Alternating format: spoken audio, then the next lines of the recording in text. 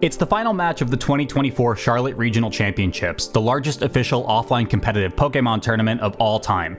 Wolfe Glick is battling for the 8th regional championship of his decorated Pokémon VGC career, and it's Game 3. The winner of this one takes it all. Some of the most memorable plays in Pokémon are the flashiest predictions. Highlight plays are made from hard callouts and bold plays in the face of difficult situations. You're not gonna see that in this game. But since we teased you like that, here's a good example. This play comes from Day 2 Swiss rounds, one of the boldest plays we saw on stream this past weekend. Jody Azzarelli is staring down a lead of Smeargle and Goldengo from Enzo Recchi, who had one of the most unique teams in Top Cut. Enzo often used this mode to leverage Smeargle's ridiculous support move pool and allow his Goldengo to set up with Nasty Plot, eventually sweeping with massive Make It Rains. Jody showed no fear, clicking Shadow Ball with his Flutter Mane despite the chance that a Follow Me from Enzo's normal type Smeargle could blow the game wide open. But Jody got it right. Enzo went for Spore with Smeargle, and the Shadow Ball knocked out Enzo's Goldengo in one hit, removing his primary source of damage and basically sealing the game right then and there. Okay, back to Wolfe. This man is one of the greatest Pokemon players of all time for many reasons, and one of them is his ability to predict. He made an incredibly similar play to the one we just showed last year at Orlando Regionals, where he won what is now the second largest tournament ever. The team that he used to win that event required these kinds of predictions to win. That was Wolfe's Perish Trap team, which was powered by his ability to properly call out protects, switches, and terrestrializations with stunning accuracy.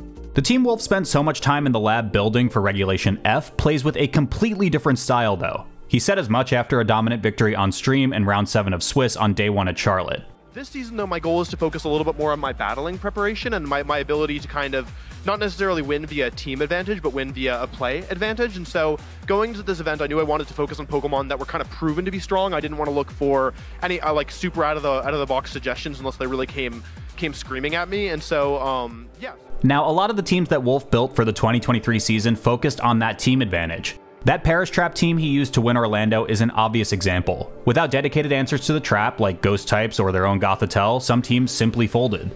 The team he built along with longtime team-building partner Marcus Stadter that the latter used to win Bochum Regionals was similar.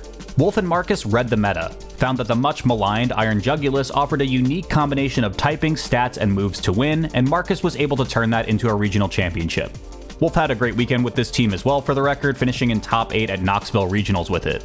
The team Wolfe brought to Charlotte, on the other hand, took a different approach, aiming for decent to good matchups against as many teams as possible rather than taking aim at specific teams that he expected to dominate the meta that weekend. Now, of course, it's hard to argue with the results. Wolfe didn't just make the finals, he was the frontrunner for the entire weekend. He went 9-0 on day 1 and didn't suffer his first and only set loss until round 13 against Stephen Mia, who would go on to finish top 8. Wolfe's finals opponent, Nicholas Donnelly, was playing on a similarly high level. Nick only lost to Wolfe all weekend, continually clutching up despite the fact that this was his first ever day 2 at a Pokemon Regional. Nick had a terrifying hyper-offense team with equally threatening fast and slow modes. Tornadus, Urshifu, and Hearthflame Ogerpon threatened to sweep under Tailwind, while Farigiraf, Blood Moon Ursaluna, and Iron Hands dominated under Trick Room. By the time Wolfe had to lock in his play for turn 1 of Game 3 of the final set, he and Nick had already played 8 games. We didn't get to see the first set, which Wolfe won 2-1 and said was down to the wire in an interview after their second set, and set 2 was more of the same. In those games alone, you could already see the adjustments and counter adjustments both players were making with all of that information from their previous games at their disposal. Wolfe used his slow mode and Trick Room to take game 1. Nick responded by shifting to his own slow mode and using Terragrass Iron Hands to take momentum in game 2. And then Wolfe won game 3, dealing just enough damage to Nick's Ursaluna to take it out after Life Orb chip on turn 1, opening up his Choice Scarf Urshifu to sweep as Nick left his Tornadus on the bench. Wolfe talked about that dynamic in a quick interview after the set. This is actually the second set I've played with Nicholas. We played round 9 yesterday, another really close 3-game set. So having also at that point, 4 prior games of experience in the matchup, things get a little wonky because, you're adjusting to their adjustments, they're adjusting to your adjustments, and so it's almost like a little meta is forming just within this one matchup between players. So yeah, there was a lot of things that I wouldn't have expected in a normal matchup that only kind of made sense in the context of this is our 5th, 6th game, playing against each other. Game 7, 8, and eventually 9 in the final set of the day only added more layers to the matchup. Given Wolfe's experience in regional finals and perhaps Nick's lack thereof, it was easy to think that the world champ was going to dial in and figure things out first. But Nicholas played with a combination of intelligence and unpredictability you rarely see from players reaching this level for the first time. Wolfe just couldn't get a read. After Wolfe won a close game 1, Nicholas once again found an angle Wolfe wasn't ready for, thanks to some brilliant positioning of his combination of Helping Hand Farigiraf and Focus Sash Urshifu single strike. And that's what's led us here. Not only the final game of the tournament, but game 9 between these two players. They now have deep knowledge not only of their opponent's teams, but their preferred game plans and their habits. What did Wolfe do? The exact same turn 1 that lost him game 2. It looked dicey. Wolfe sent his Ivy Cudgel into Nicholas's Ogerpon once again, but it cost him his Terra. Blood Moon from Nick's Ursaluna took out the Ogerpon, a trade that looked great for Nick at the time. That's an amazing trade for Nicholas, in my opinion. I feel like in this trade-off, every time we've seen Ogerpon survive because it just hangs on with the sliver from Hyper Voice, but this time it feints, and so Wolfe at least has been able to mitigate the damage of the Ursaluna Blood Moon thanks to that parting shot, now able to bring out Urshifu for close combat pressure, but Nicholas now gets a free switch in as well. But after the new Pokemon came in, Urshifu for Wolfe and Farigiraf for Nick, the positioning suddenly looked much better for Wolfe.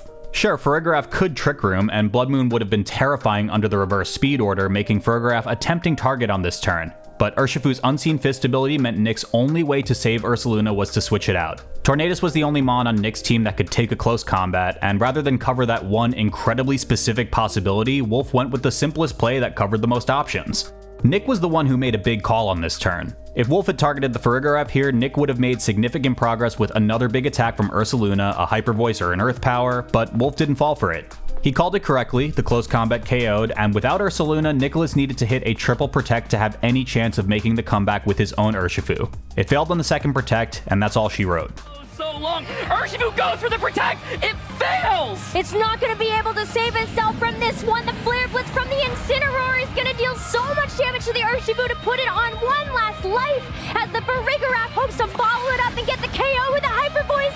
And with that attack, Wolfe Glick becomes your Charlotte Regional Champion, 8-time winner. The king is back, ladies and gentlemen. He took 3 months off this game and came back and shows it's just as easy as riding a bike, only dropping 1 set throughout the entire tournament. He was the victor of the previous largest tournament of all time, and now he is the winner of the newly largest tournament of all time. If anything, this was a moment where a lot of players would have lost in Wolfe's position because they would have felt the need to overpredict. In a moment like that, it's easy to get in your head and convince yourself the obvious play, a big fighting type move into a big normal type opponent, is somehow wrong. A big piece of Nick's success was his unpredictable nature. He was willing to make plays that left critical pieces of his team as sitting ducks on the field, but he knew if he made the call right, it would put him in a winning position. Sometimes that meant making a play like we saw in that last turn, where Nick said, "You won't do the obvious thing, and I'll win the game because of it." It may not have worked there, but it was what earned him wins in both Game 2s in his stream matches against Wolfe. Wolfe himself said that it was a big part of why all 3 sets they played this weekend were so difficult, and why the first-time Day 2 player nearly took out the man who is now the most decorated Pokemon regional champion of all time. Now that we've had that third match and you're still able to take it, was there anything too different this time around that maybe caught you off guard? Yeah, Nick's play is just really kind of hard to get a handle on. I basically realized that I wasn't going to be able to accurately predict him or really outplay him, so I focused a lot on macro and tried to cover like multiple plays at the same time without tunneling in on one. I think that was ultimately what led to my victory. But yeah, I mean, that set very easily could have gone the other way. And this is that Wolfe Glick magic. He can construct a team that only he can pilot, that requires hard read after hard read, and he'll take that and win the biggest tournament ever with it. And just a year later, he'll take a completely different approach, constructing a fairly standard balance team that can handle just about anything as long as you stay calm and play towards the game plan, and he'll take that and win an even bigger tournament with it. That, Pokemon fans, is what we call the World Champ difference. Close combat comes out, targets into the Ogerpon, and Wolfe Glick will be advancing to his second regional championship finals in just 2 attempts this season, getting second, of course, at Pittsburgh Regionals just a couple of months ago. He has not played in a tournament since then, and in his return, he is back in the finals. Thank you so much for watching, and subscribe to Beastcoast Pokemon for more. Go click one of these videos now. Do it.